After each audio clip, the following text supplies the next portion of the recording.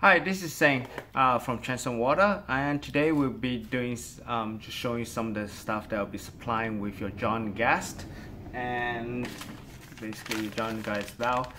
Just watch the previous episode or the different episode and on how to install the John gas.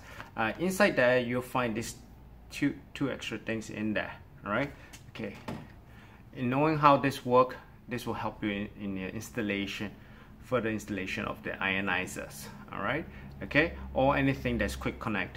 So this is a reducer, okay, so it reduces the tubes from size 3/8 to 1/4 inch. The smaller size is 1/4 inch, the bigger size is 3/8.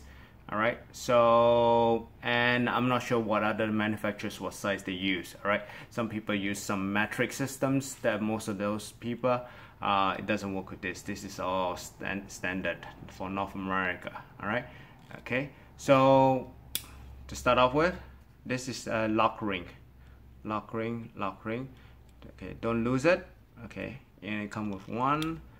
Pull it out. Okay, push this in all the way, and you feel a tug. Okay, snug and pull, and gonna pull it out and install the lock ring. Okay. Okay. Doesn't matter which way you install the lock ring. Alright, okay, this is really well, and that's it. You're gonna pull out, and if someone tries to pull it out, you're gonna be able to. So how are you gonna remove the tube? Okay, remove the lock ring, pull it out. Okay, pull out the lock ring. Okay, and then push on these two ears. Not sure whether you can see it properly. This top inside here, push it in and pull out the tube. Okay, once more. Right, make sure that these ears are out right here.